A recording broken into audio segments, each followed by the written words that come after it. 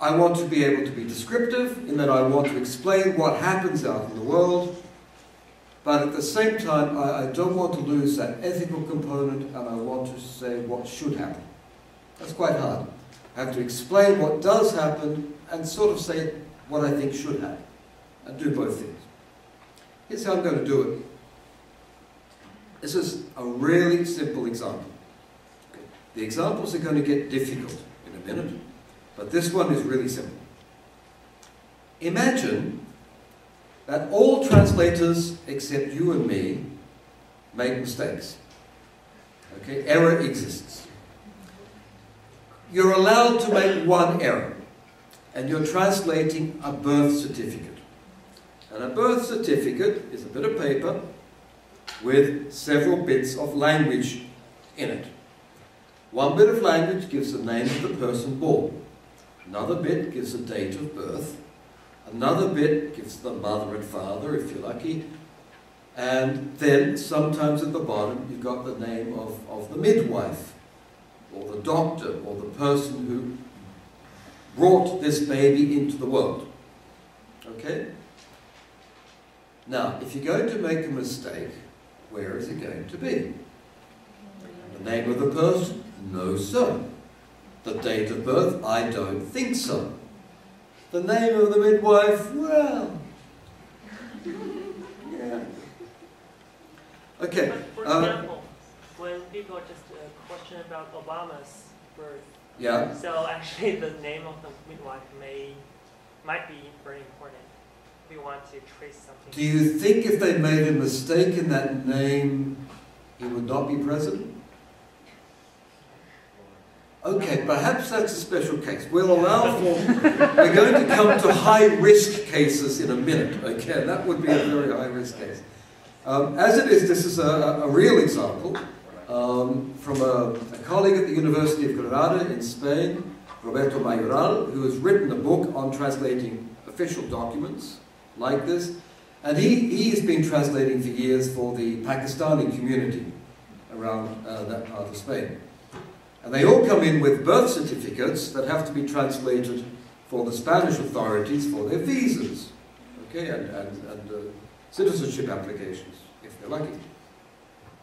Now, there are many problems. One of them is the Pakistani birth certificates doesn't list the mother's name, which is particularly unhelpful because the Spanish authorities need that. But that's okay. The translators get the passport and just copy the name of the passport. So much for equivalence. But the client, the immigrant, is happy, and the Spanish authorities are happy, so all that. The name of the midwife, it so happens that there is one midwife called Masawa who has brought all these Pakistanis into the world. 5,000 Pakistanis, all the ones around Granada, were brought in by this one miraculous midwife. Why Masawa? Because I'm told in Urdu, nobody has Urdu, do they? No, excellent, just as well. In Urdu, Masawa means midwife.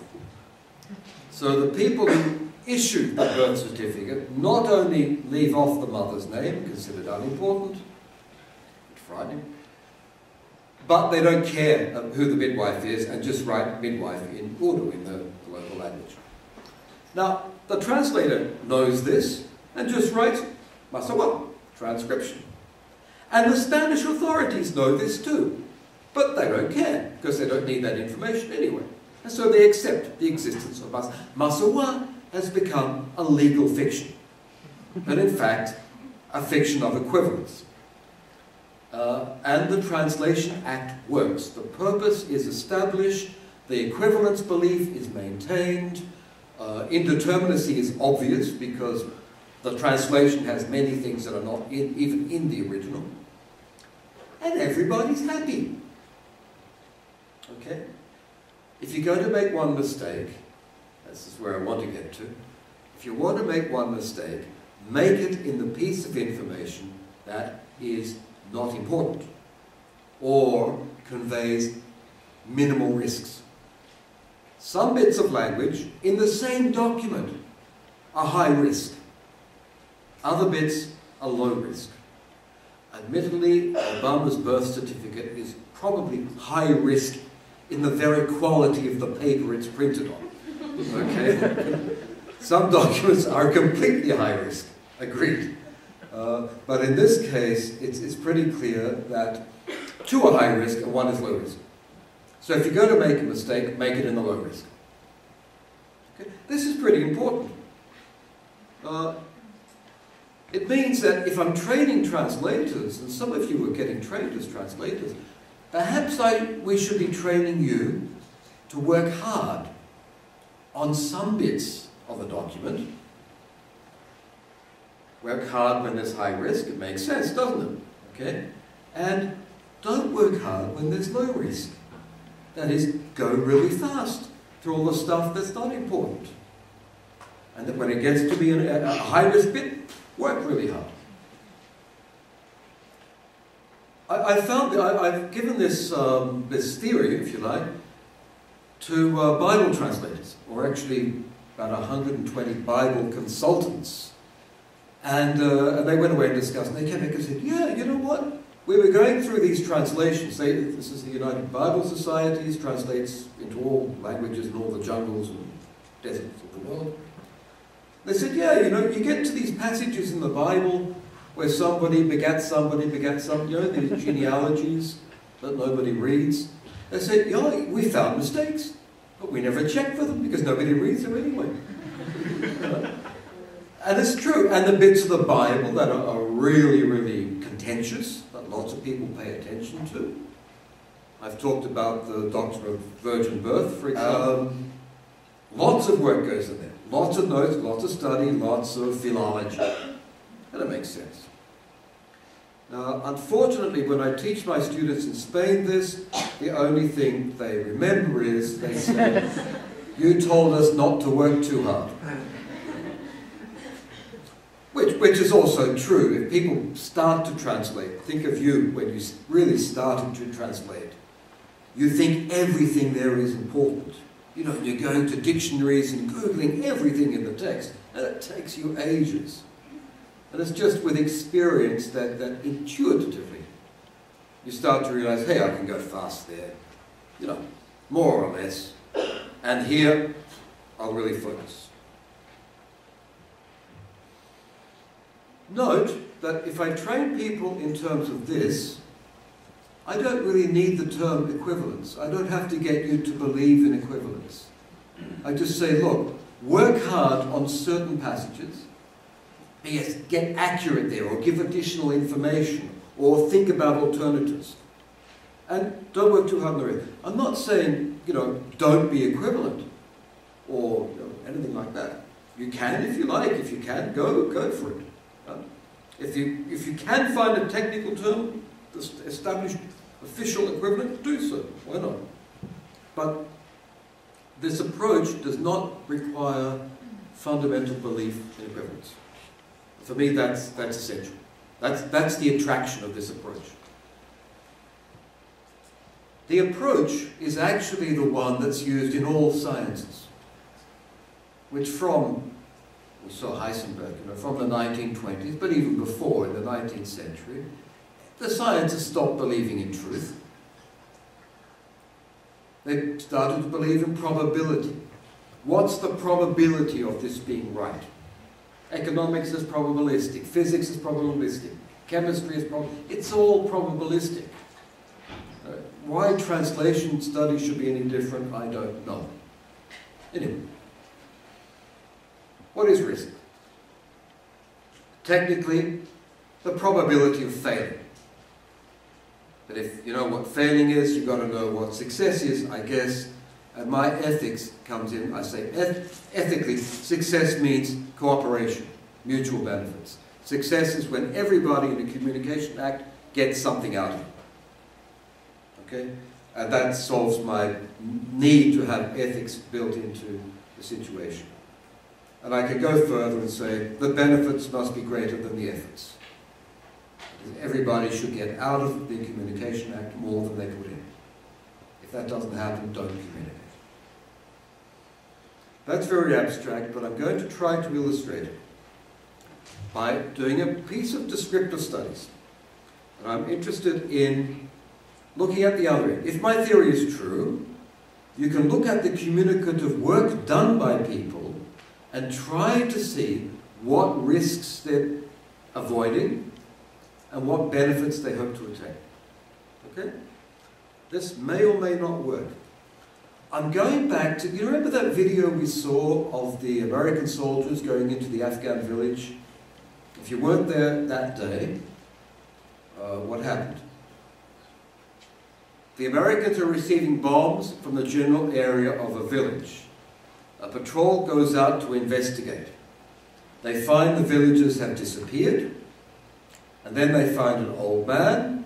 He tells them a story about ants and wheat. The interpreter does not translate this story at all, and just tells basic lies. And then as they go away, the interpreter says to the sergeant, "I hate these people, I ask them all the time, they never give the right answer." And the last piece of the video is the frustrated American sergeant after more bombs have been received, and he says, "I just want to go and wipe them all out." I summarize the video, okay? Now, we saw that in the talk on ethics. And I think in that context, the reaction was, right, this is not an ethical interpreter. This could never happen here. This is bad. Okay, you're just excluded from your vision. Now I want to go back and try to analyze it in terms of risk management. Okay? Which is doing the descriptive work. It's a communication act, a quite complex one. There are at least 4 people involved, and I want to see what they're doing. For example, this is where it gets precarious. It may not work. Let's see here. This is your sergeant. Sergeant Adams is desperate to speak to someone, anyone. So that guy, when you told him to go get the elders, walked that way, and that kid walked that way. What's the kid doing? Poor sergeant is desperate to talk with someone. And he's just noticed a kid go that way and another guy that, and he doesn't know what's going on. Why does he want to talk with someone? What's his interest in talking with someone? I mean, what's the risks he's facing in this particular situation? When you're doing very, very basic risk management, or if you're doing this in project management, those of you who do TLM, you're probably doing this in project management, risk is very much a part of it. You try to sort out what's happening in your actions in terms of high impact, high frequency. So some things are high impact and high frequency, and you better do something about it. Okay? Because you're getting bombed, for example, with great frequency, you've got to do something. Other things are low frequency and low impact, and that's the things like Joseph begat in the Bible. Okay? They're not there all the time, there's not a big bit of negative thing that could happen, and who cares? All right? Others might be high frequency, low impact. This would be the case of the midwife, who's always the same person. You don't have to do anything about it, but you might think about it. And similarly here, high impact but low frequency. Okay? I'm going to try to analyze that in terms of this communication act. Here, for example, is the sergeant we just saw. Why does he want to talk with someone? Well, he's got a problem. Bombs are falling on his troops. Are they falling with high frequency? No. But if they become high frequency, up there, he's got to do something else, okay? So he's there to talk with someone about that problem. Is it urgent? Well, not particularly. While he's there, though, what they have, high frequency and high impact, every time they go out on patrol, they get attacked. Not every time, but often, or ambushed. And there have been ambushes in this area. That's what he's worried about. When he says, hey, what happened? The kid went that way, the man went that way. What's happening? Where are they? Why are the villagers gone? Why does he want to talk with someone? Here, he's worried about that problem. He wants to know where are the bad guys. All right? Secondly, he wants to solve that problem, stop the bombs coming from there. Okay? He's got other problems, but they're minor. For example, high frequency, low impact, he's always dealing with other cultures. But hey, he's not a translator, he's not a cross-cultural expert, that's really not his main problem. He's not paid or trained really to deal with other cultures. And he's got another problem there, this interpreter, whom he may or may not trust. But come on, he's not using interpreters all the time, and it's low impact. There's no reflection anywhere about the value of the interpreter. So he lives with that problem. Doesn't do anything about it. Okay? He's there to solve that one, and then that one. And he can live with these other problems. Alright, that's him. That's why he doesn't talk about the interpreting at all. Now, what's interesting here are other communication participants. Here we've got the village, the people of the village. As you can see, they're not there. And the people who live here? They're powerless and terrified, caught between America and her enemies. That's why they've disappeared. The people of the village, what's their high frequency, high impact problem that they have to deal with? They get visited or attacked by the Taliban. And that's high frequency and for a long time, because they know they're going to be there for a long time. Okay? They've got a low frequency, high impact problems, attacks by the US.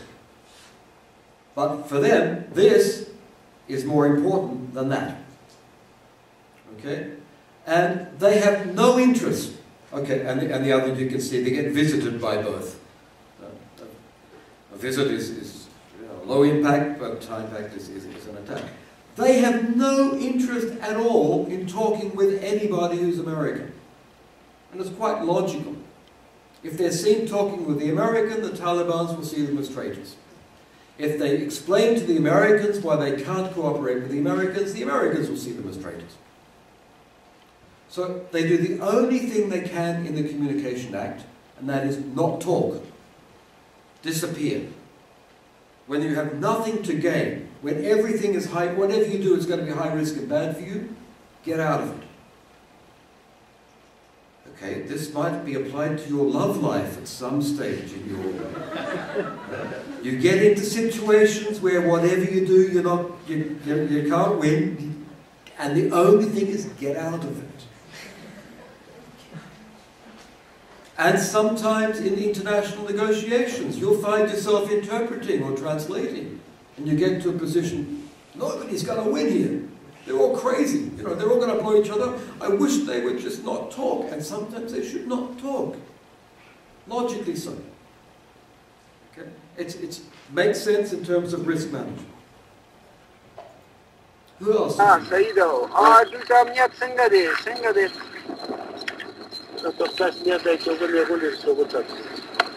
ना मतलब मुझे दिखा मियाँ खड़े singer आपने answer हाँ नस्सा तुम्हें खुलदरी नहीं हाँ वो बाकी ना किसी कर सकते नहीं we are fine we have no problems here Noor पखाबाशी says it's good Is it any wonder that the Americans feel baffled in these situations and the ordinary Afghans feel ignored?